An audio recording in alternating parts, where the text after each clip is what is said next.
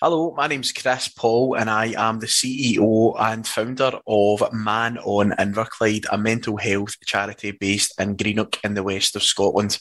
And we're bringing you this message today to raise awareness of mental health and raise awareness of our charity and how we can maybe support you, your friends, or your loved ones if you need it. Now, we started off as a suicide prevention charity and we're continuing that mission. We want to break the stigma attached to mental health. We want to break the stigma attached to men's mental health, and I know that a lot of men will be listening to this podcast. So please get in touch with us via Man on Inverclyde on social media. You'll find us on Twitter, Facebook, and Instagram. If you're not on social media and you want to get in touch with us via email, just type in support@manoninverclyde.com. Our landline here is 01475 910 258. So yeah, get in touch with us if you're struggling with your own mental health or you're concerned about a friend or a family member. One of our staff members, our volunteers, here to support you. Thanks for listening.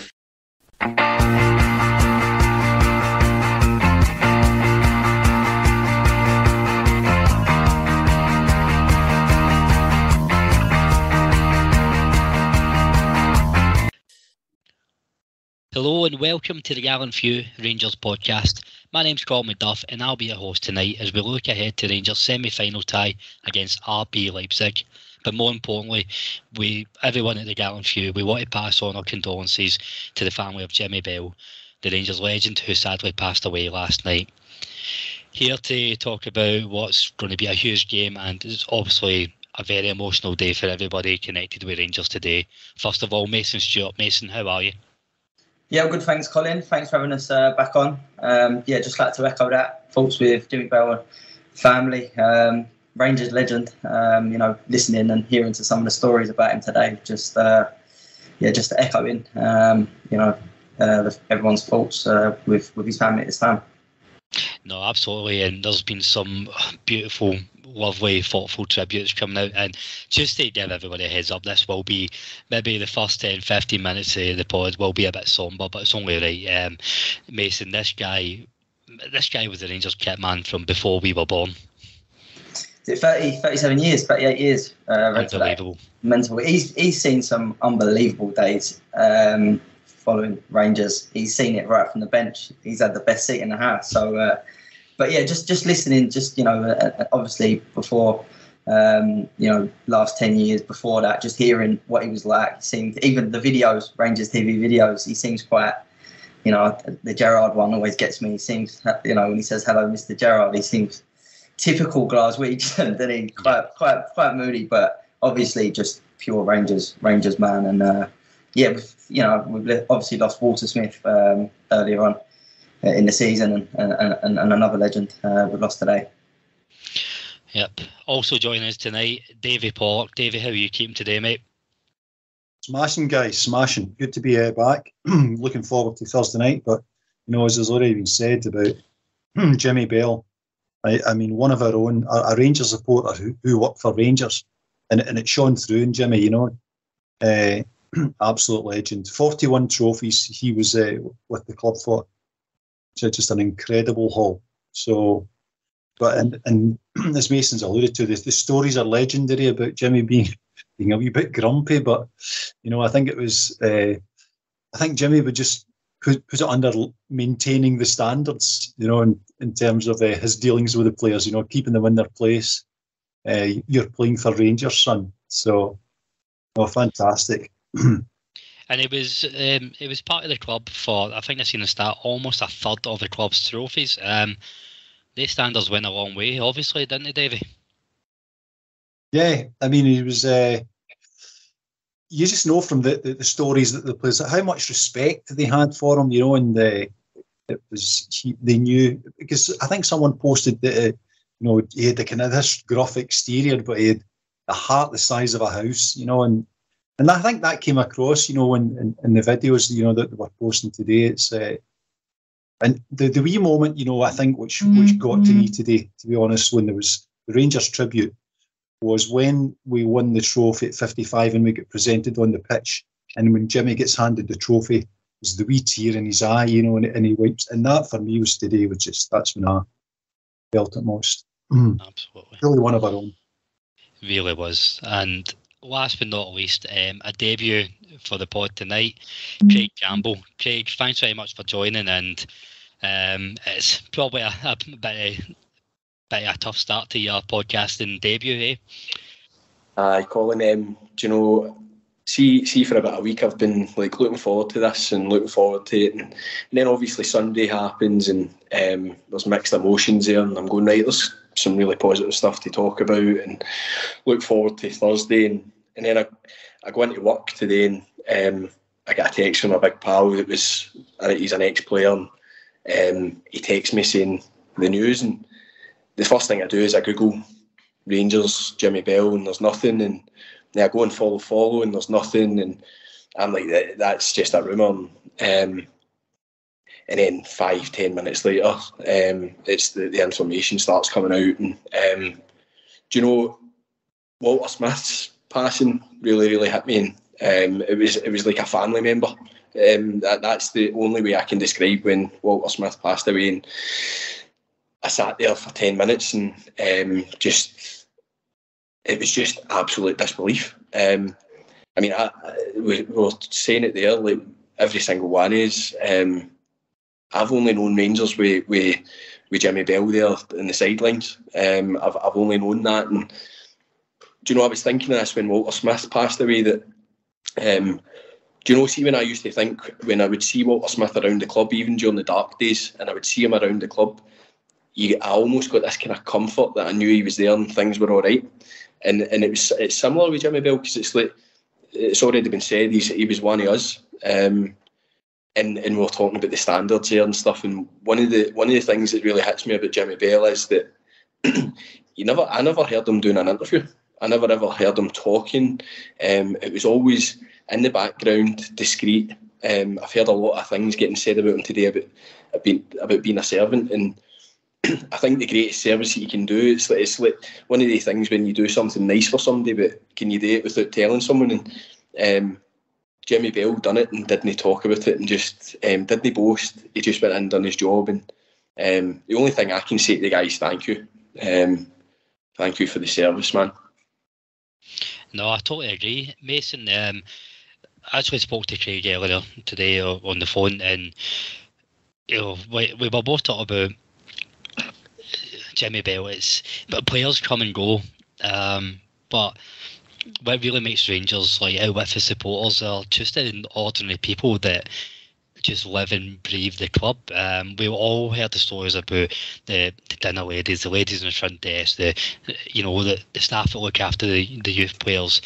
Jimmy Bell was a figurehead of that. That was just what Craig said. It was selfless. He just put his part done his bit for the club and just wanted to do it. And Craig mentioned about Walter Smith there as well. Well, that was devastating. Jimmy Bell hits a wee bit different because you probably relate to him a bit more, don't you? Yeah, no, definitely. I think, as we said, standards. He just had them standards. Obviously, working with all the managers and players when we were best in Britain, and it just filters through. I think I listened to a lot today. I listened to Stevie Smith say that when he was coming through into the first team, he thought he had a little bit of a bowl, and he thought he was made it. And he went to take 2 towels, and Jimmy Bell quickly reminded him and said, John Gregg didn't take 2 towels, son. So it's just quick, just things like that, just keeping the standards. Obviously, Josh Windast as well today saying, apparently Laudrup said, Jimmy Bell said to me every day, Laudrup was a proper number 11. Just keeping players grounded, but you can just relate to him because, he just loved the club, and he was there just out of pure love and, determination. I think that feeds off, say, reading all the stuff today, Connor Goldson saying that he won't think about Rangers without thinking about Jimmy Bell. I think that just speaks volumes, how important he was to that dressing room, and the service he gave the football club. Absolutely. And Davie, it's never nice to lose MD. Like close to you, like for the family, but I think a bit of somber relief is probably that Jimmy Bell, he died in service to Rangers. He died doing what he loved, and the last goal we seen was Rangers thrown into the Celtic net. I mean, it's almost fitting, isn't it?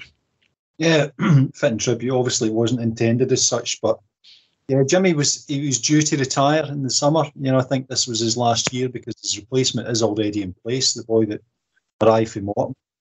So, and one of the boys that I got the game with, he's posted, it's a shame Jimmy didn't get to enjoy his retirement, but I think Jimmy would have been maybe his enjoyment was being at Rangers and serving the club that he's served for decades.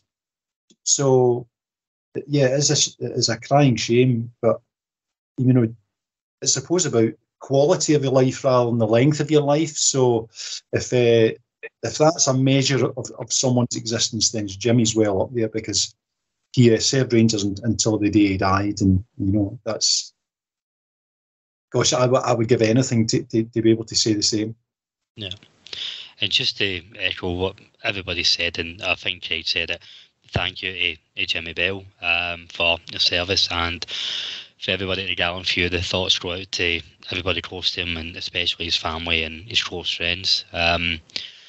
So that there is no real easy way to move on to the football matters, because at times like this, it puts things like a football game into perspective. But we will move on, folks, and start talking about the semi-final and the weekend's game. But I'm going to pick on the new boy, Craig. Just very briefly, it's your first time on the podcast, then. So tell the listeners a bit about yourself and your time following Rangers. A bit about myself. This will be fun. So, Colin, thanks first of all for giving us a wee opportunity and coming on.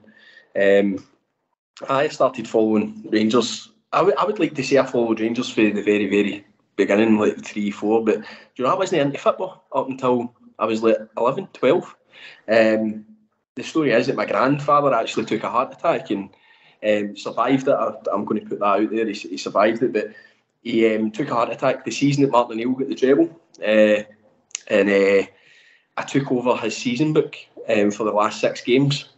And I went to the first couple and I was like, right, okay, fair dues. And then I went to the last Old Firm game. And I sat in my pal's seat behind the Copeland that was just behind the goals. And I remember I had a Union Jack. Somebody bought me a Union Jack and I was kind of waving it. And Rab Douglas ran out and he just looked at me and shook his head at me. And he started laughing. And I turned to him, my pal's, my granddad's pal's son, and I was like, what's that all about? And he was like, they fucking hate you. And I just remember after that game just absolutely detesting him. And so it's Rab Douglas's fault that I followed him.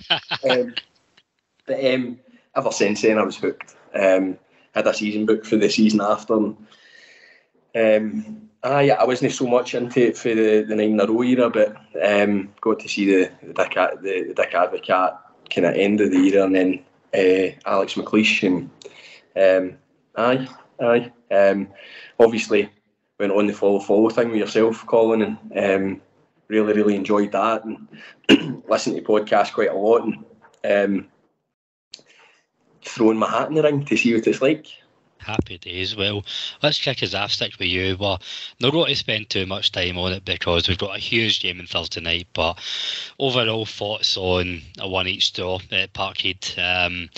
Obviously there's going to be a big element of bias with a Rangers podcast. I thought we deserved the victory, but I can see why, I don't know, the so-called neutrals are maybe saying a draw is a fair result. First of all, it was a really strange build-up to an Old Firm game for me. Normally, when I'm going into work on a Friday, I've got the songs on. I'm like proper getting up for it. The Friday is generally the start of it for me. I was like, nah, there's bigger fish to fry.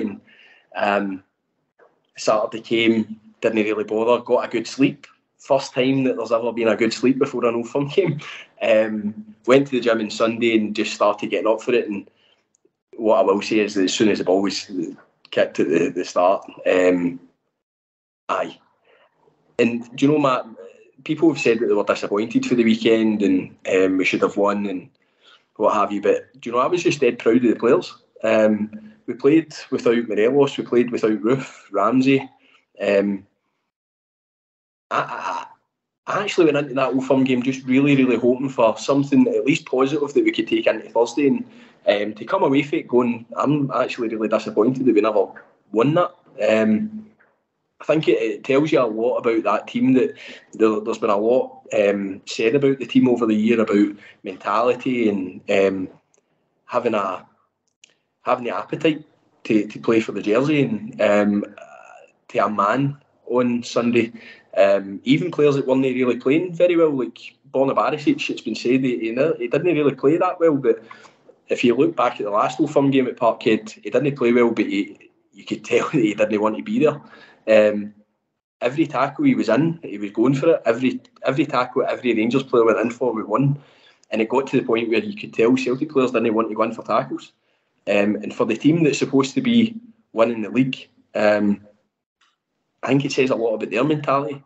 So I've said to you that I didn't really bother about the build-up. I was up at my mum's watching the game, and my ankle, which is black and blue for Sakala's post, her foot on get a good kick in. I would say that, but I've come away from it going, do you know what? Job done. We went there and we fought, and we did what a Rangers team that I want to see. I want to see a Rangers team going out and fighting, and we've done more than that. Aye, there's so many positives to take, Mason, like especially around the mentality, because that's been the big question though this season. But to this group of players, the mentality, why they just seem to chuck it between January and March every year, but that's for next season. And I know we're going to spend too much time on it, but it really does sum up our domestic season that every fucking mistake we make, we concede.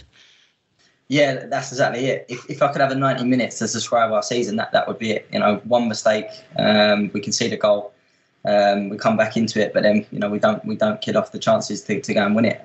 So it is story of the season. But I agree with Craig. The build-up was non-existent, and I was thinking about the last Old Firm game, and it was like 2 weeks because it was the international break, and you're just so nervous each day.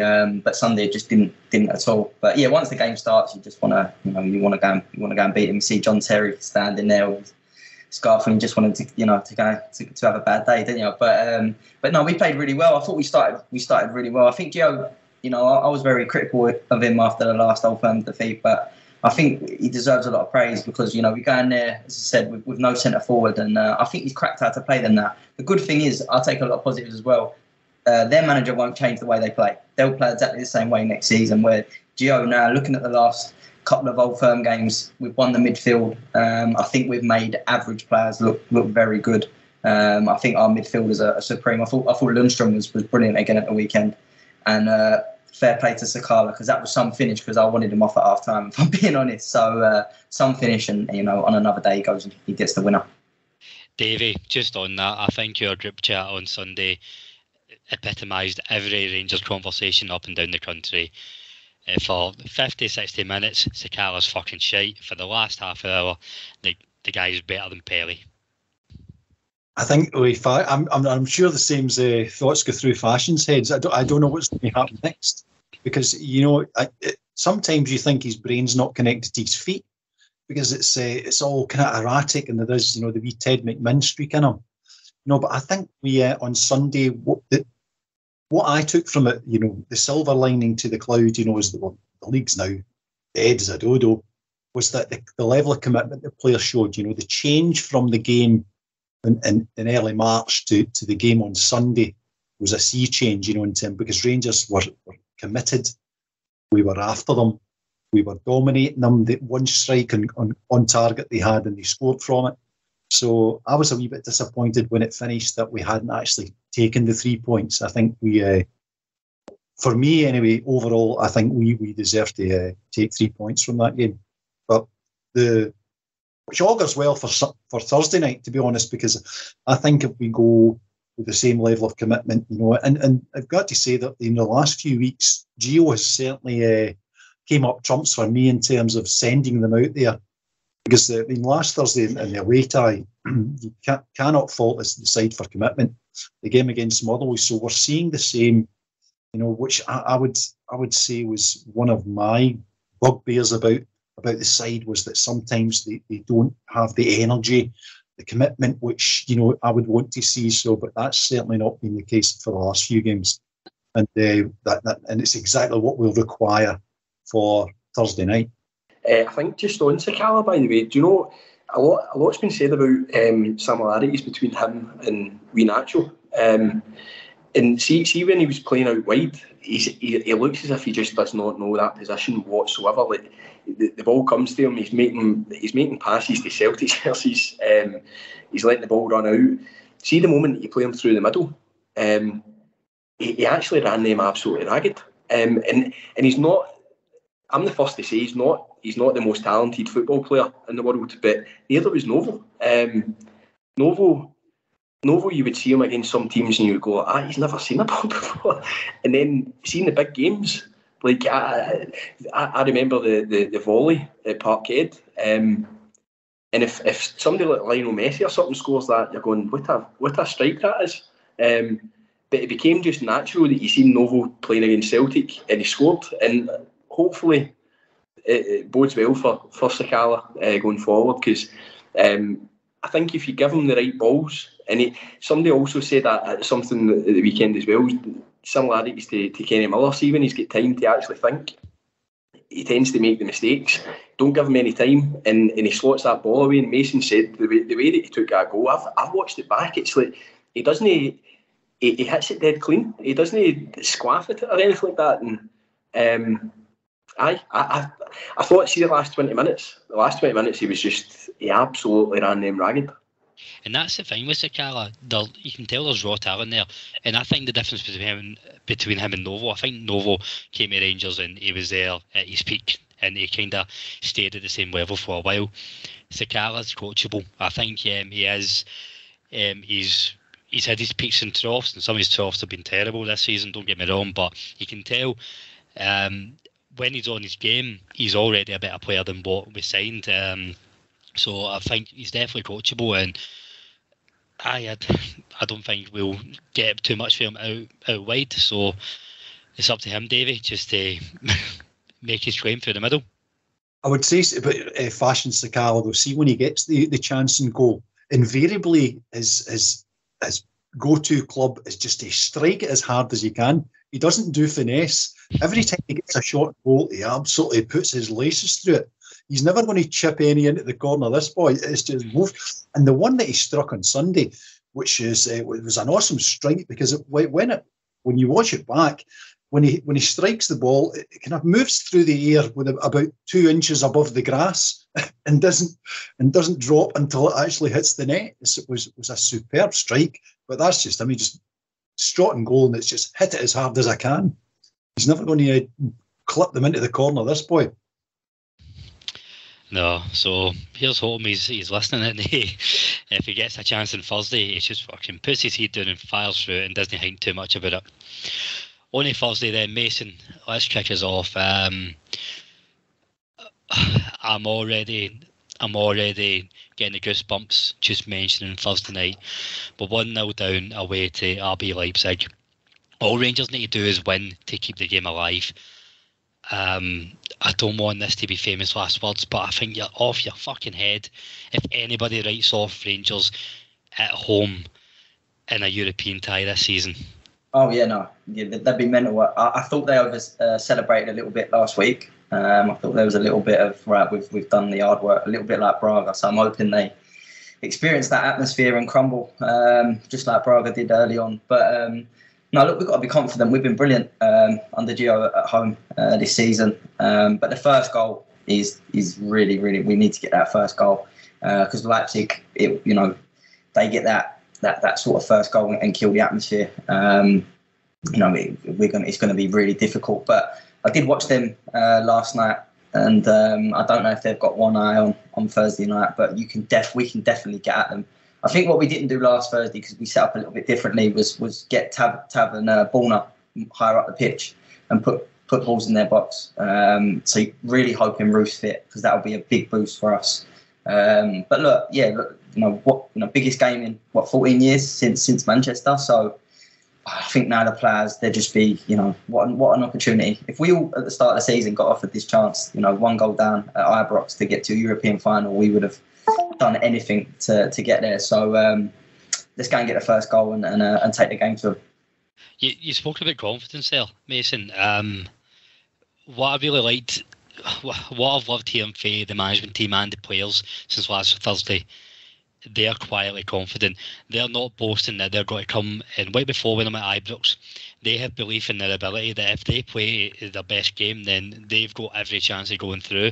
And that's, if you're not confident going into this game, you're beat before you started. They've got to be confident. They've beat arguably a better team in Dortmund comfortably in the back garden. So for me, they've got to be confident. They've played unbelievably well against Braga, who are a good side as well, technical side, and we blew them away. To be honest, we should have been 4-5-0 up, and that's not just on a Rangers podcast being very over the top. That's what it should have been. But I was gutted when we conceded that late goal Thursday. But listening to Gio and listening to Tav, Jack, Arfield after the game, you kind of get that right. No, we're going to be right up for it Thursday night, and let them know, they're in a game. So love the confidence. Davie, the big debate who was the best English midfielder post 2000 was always between Lampard, Scholes and Gerrard, but this was obviously before John Lundstram came along, who trumps them all. The greatest player to ever hail from Liverpool. I've never been a fan of one man dictates a team or will make or break a team, but I think a lot of what will happen Thursday night will go down to him. And if he plays a shadow of how he's been playing, then the midfield battle, I think we're going to be in with a big chance of winning it. Let's hope so, Colin. Let's hope so. But John Lundstram, I mean, what a turnaround in his time at Rangers. Because when he appeared initially, you're thinking, well, who's this boy? What's he going to add to the? And there was a wee spell where he had some decent games. There was a kind of run of 3 or 4 games, and then he kind of fell out. There was the danger. I think some of the support had already made up their mind on him. And since the turn of the year, you would have to say John Lundstram, absolute mainstay. From someone who it was kind of mentioned in dispatches that maybe January would be the time to find them alone or something, But since then, you would have to say John Lundstram, he's just what a difference! What a difference! Because he is the tackling midfielder that maybe we lacked. You can see that he's a commitment, not a bit of pace, and he's got the Hollywood ball in him as well. He contributes with goals when the chances present themselves. So absolutely massive player for us on Thursday. Massive between him and Ryan Jack, in midfield. And I think you can see the difference on Sunday, from the last Old Firm game at Parkhead, where we get overrun, whereas in the midfield, and they now, I mean, and the wee gimp with the mask on is now wary. Sorry, that caught me off guard.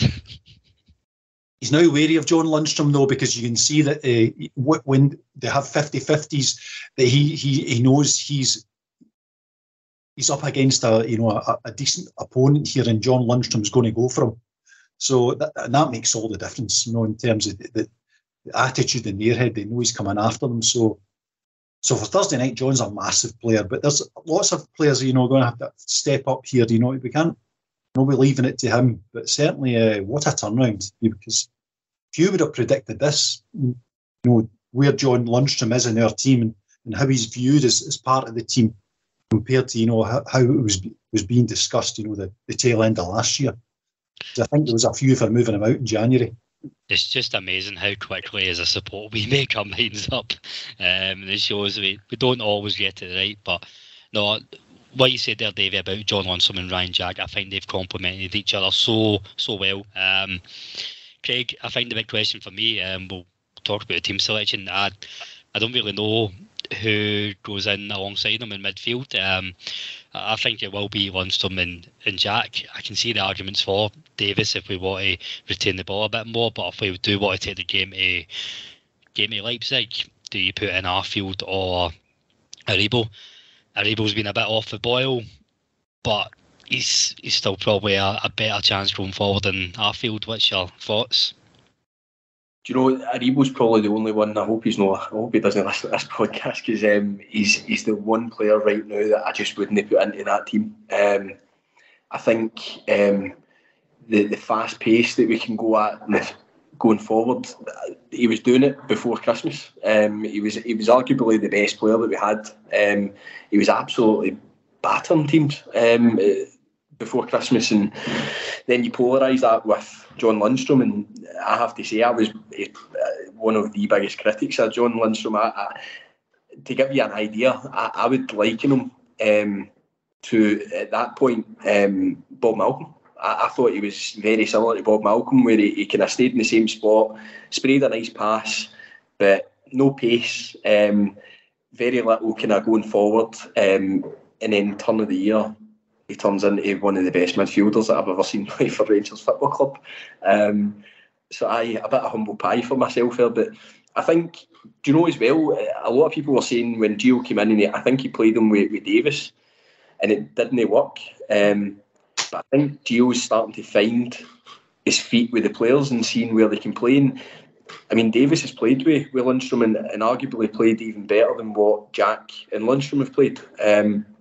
They seem to complement each other really, really well. And I don't know if that's Lundstrom getting a bit more kind of free rein and just doing what he needs to do.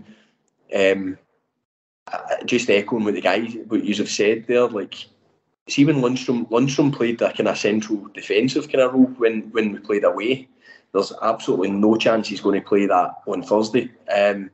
But wherever you put that guy, you know he's going to go and do a job, and he's going to do it to probably better than anybody else on that park. I would go for Jack and Lundstrom.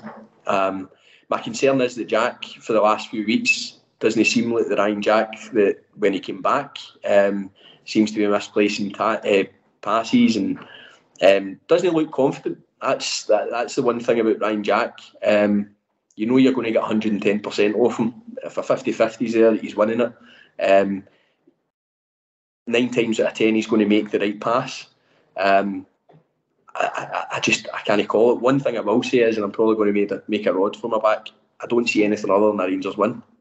I really, really don't. And the last thing I'll say on this is, you know, see after the dust had settled and with the news this morning, and then I started seeing the things that the players had been posting on their social media and how much Jimmy Bell meant to them as a man.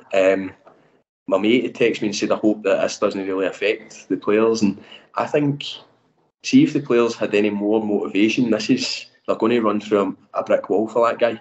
And what a better testament to the guy to take us to a semi-final and remember him that way, man. It's just destiny for me. We're doing it. Mason, you know I'm a cheesy bastard, and I'm a big fan of Destiny as well.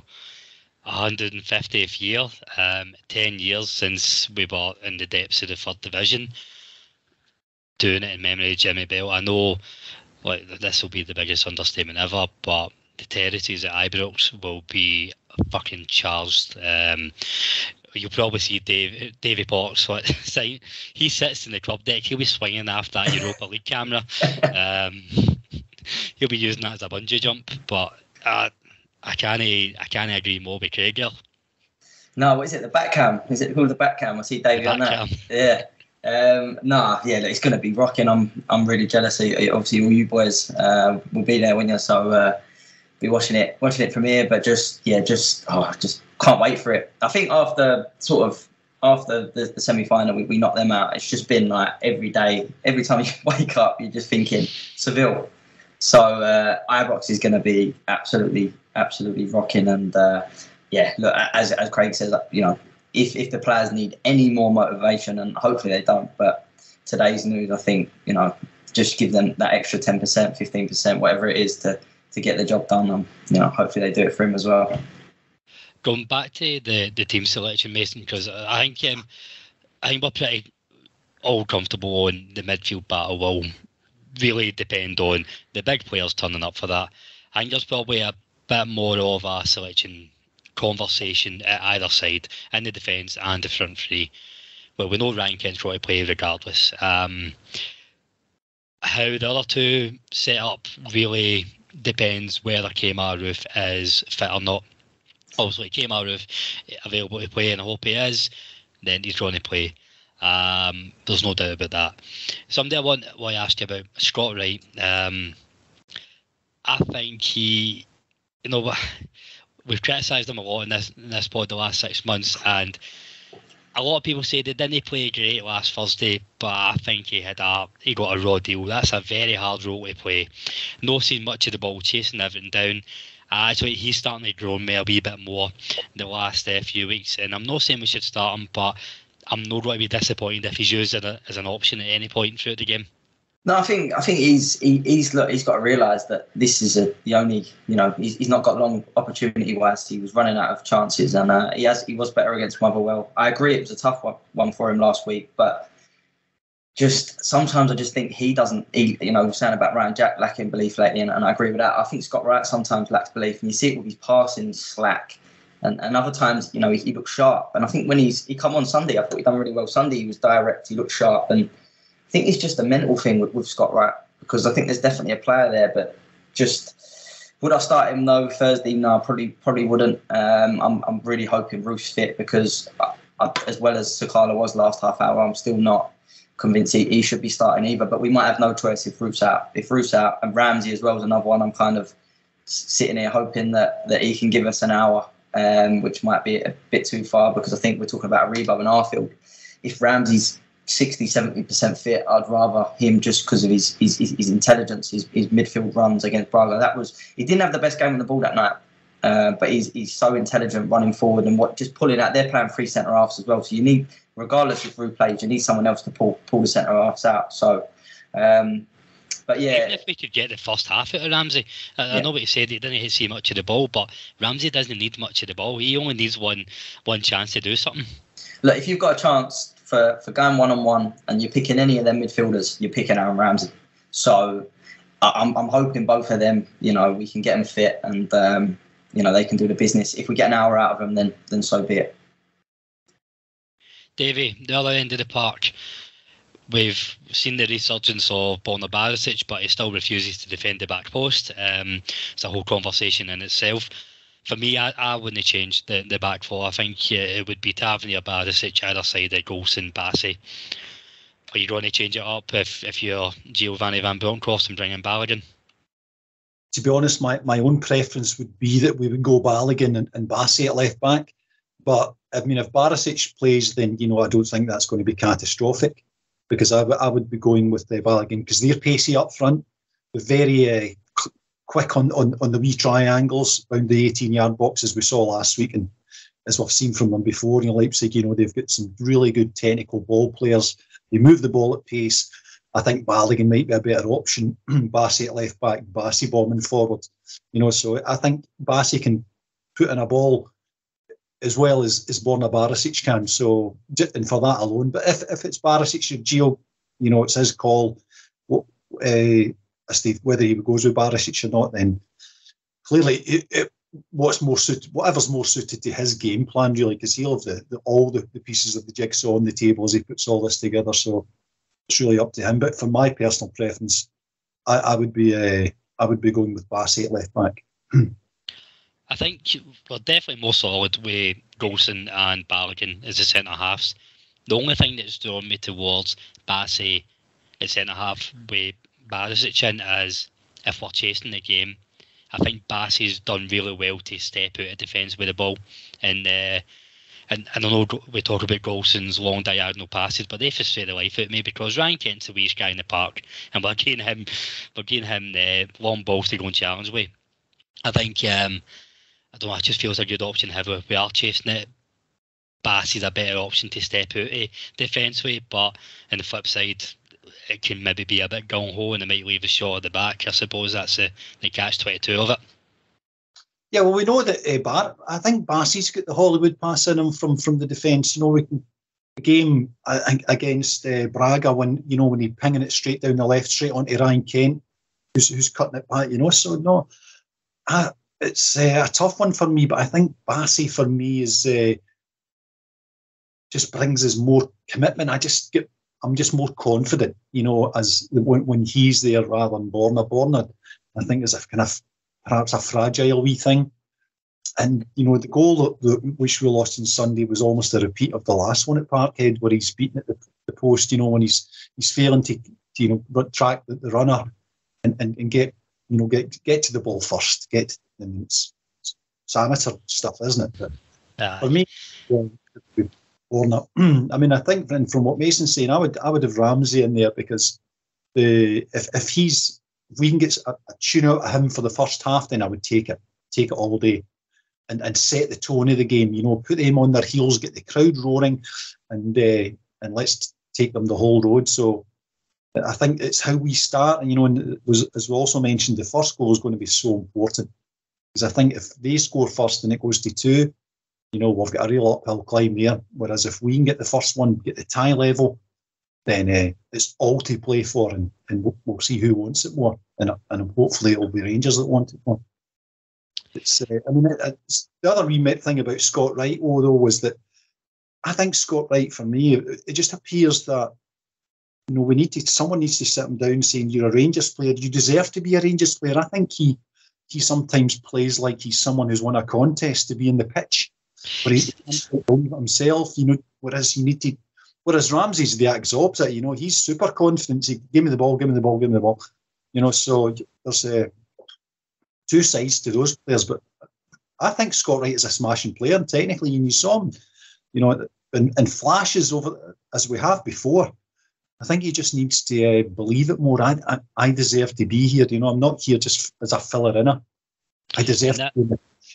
That's the difference between him and Ryan Kent. Ryan Kent, he can frustrate the life out of you the other way. When it's not his game, he'll keep on trying and it won't come off. But Ryan Kent always has the belief that he'll keep on trying, something will eventually come off, and you're spot on. If we could inject like Scott Arfield's swagger into Scott Wright, the guy would be winning the Ballon d'Or. You're spot on about just he has to believe in himself. Craig, we spoke about all the different potential lineups that we can have all across the park. We've probably all got it wrong. I don't know. Gio will probably start Alex Lowry left back instead of Barisic or Bassey. What does give me confidence?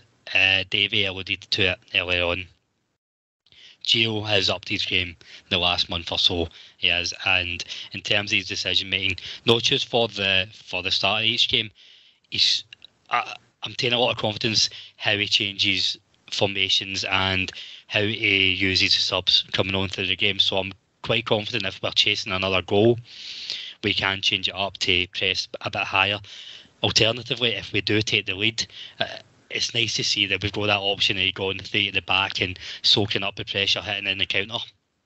Yeah, I think, do you know, I heard one of his press conferences, I think it was after the Braga home game, and somebody had asked him about we obviously played differently, and he more or less said, I don't know if I'm quoting here, but he said that he'd had a better measure of the team that he was playing, having played them, and that seems to be the kind of way with Giovanni van Bronckhorst, is that the likes of Celtic, the likes of Braga,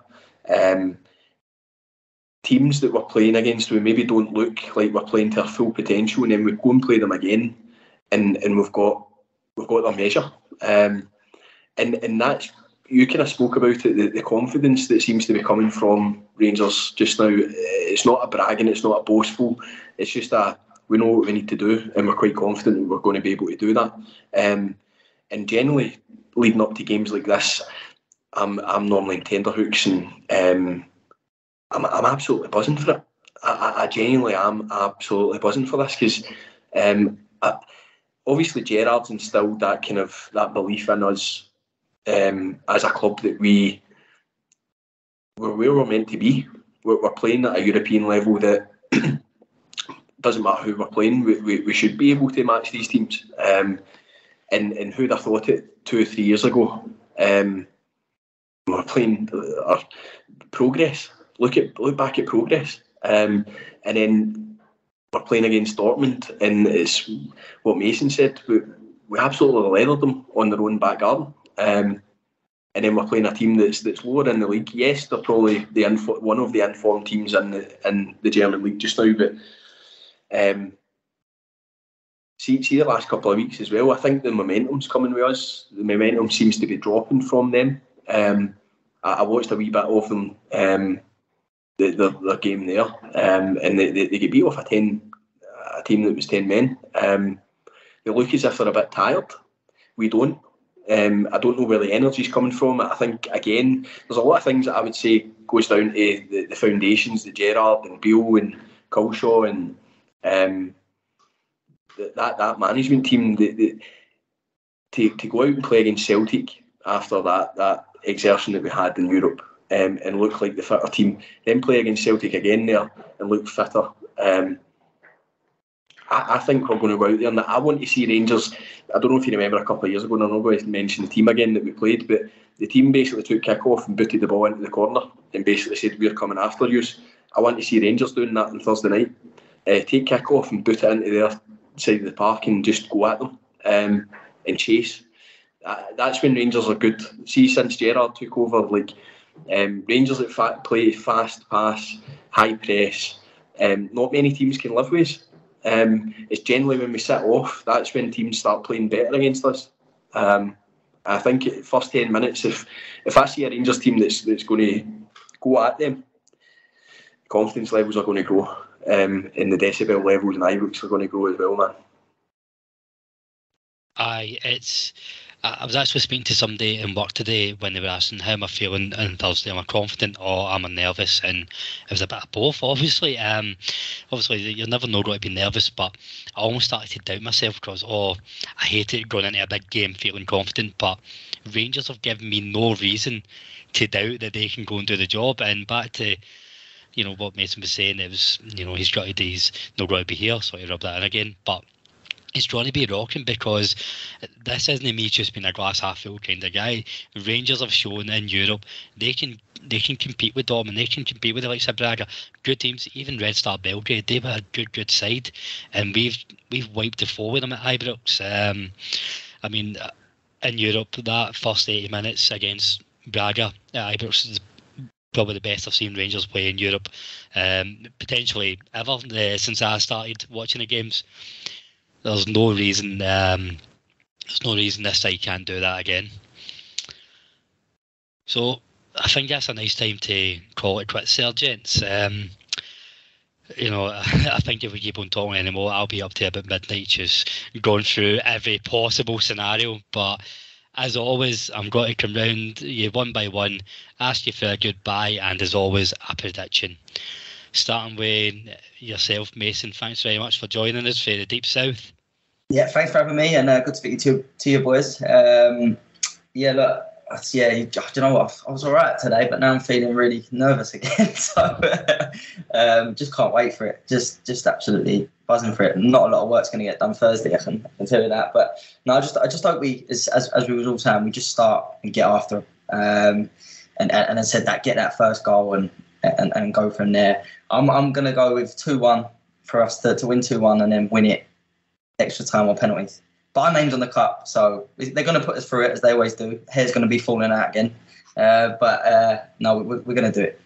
I text you all the other day saying I don't have another extra time in me, never mind penalties, man. Honestly, I'll be in the Royal.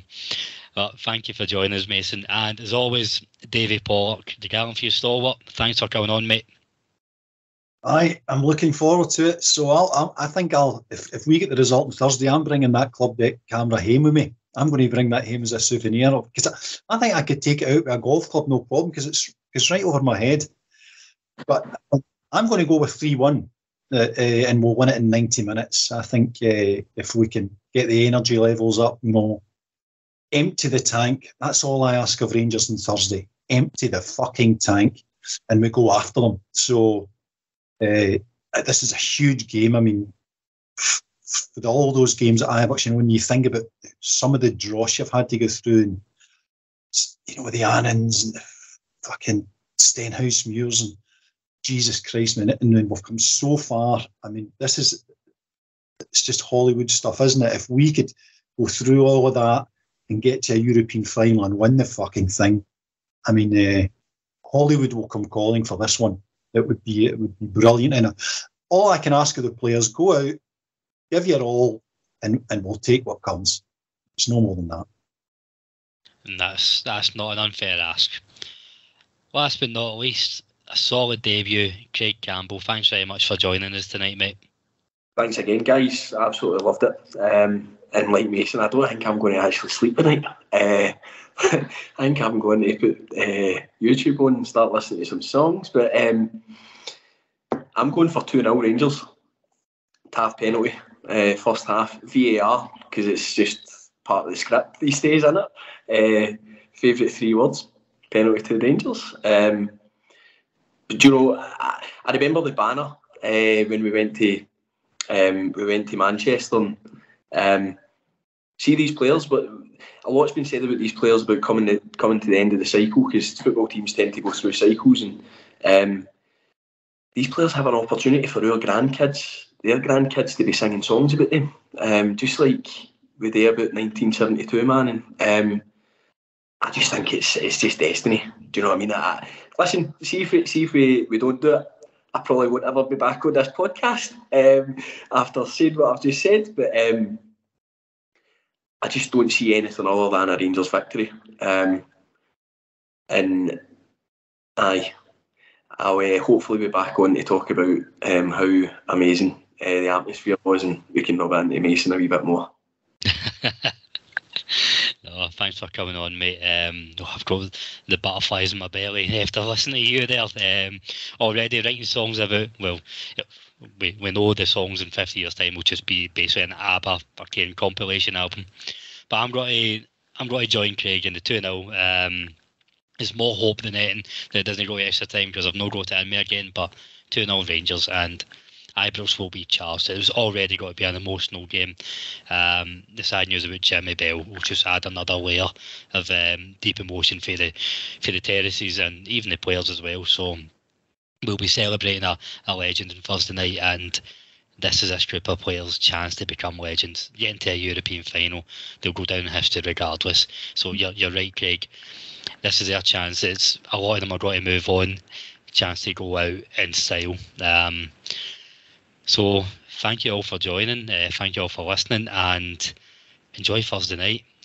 These don't come along too often. We are the people.